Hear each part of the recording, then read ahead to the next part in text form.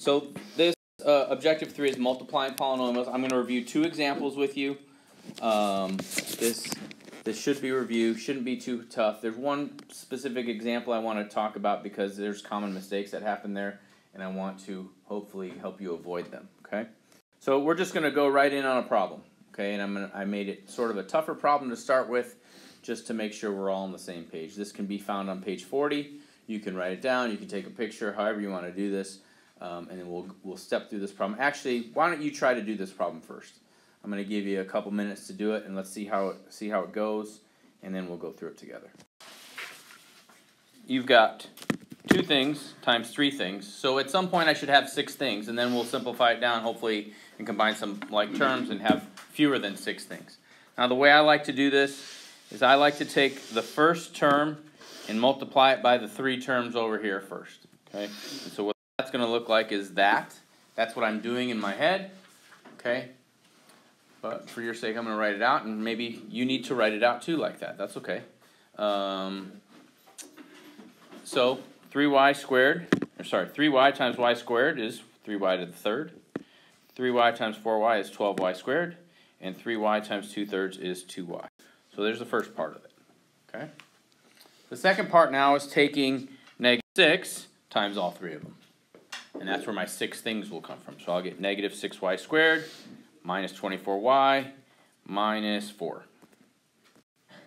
Okay, then I just have to combine like terms where I have them, and okay, there are my like terms. I highlighted them in the corresponding colors, so you knew which ones are like terms, so you don't try to combine things that are not. They have to have the same variable raised to the exact same power. So the 3y to the third is still going to come first.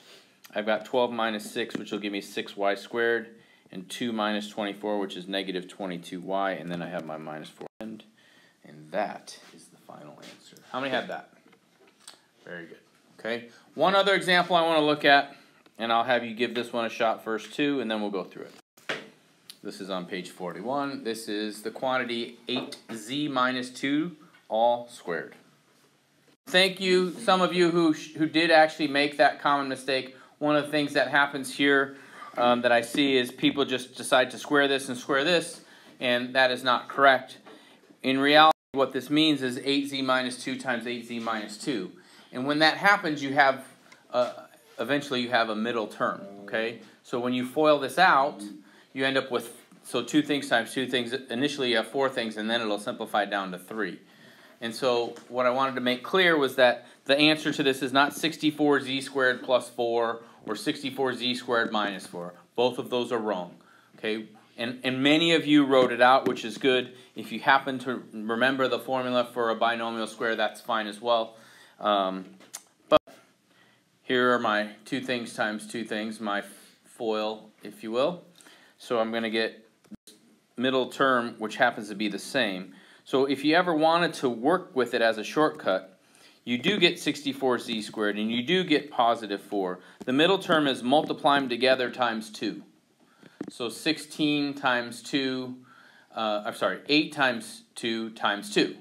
Multiply them together times 2, which gives me my minus 32z, which if you want to FOIL it out, that's fine too, and you get the same thing. But if you ever wanted to skip all the FOILing and do a shortcut, this only works for a binomial squared. This one squared is the first term, this one squared is the last term. The middle term is multiply them together, then times 2. So 8z times -2, which is -16z, multiply that by 2, and you get -32z. So that was the only one I really wanted to point out, just because I know sometimes we forget about these middle terms, and that's where you can get in trouble when you do these things. Okay?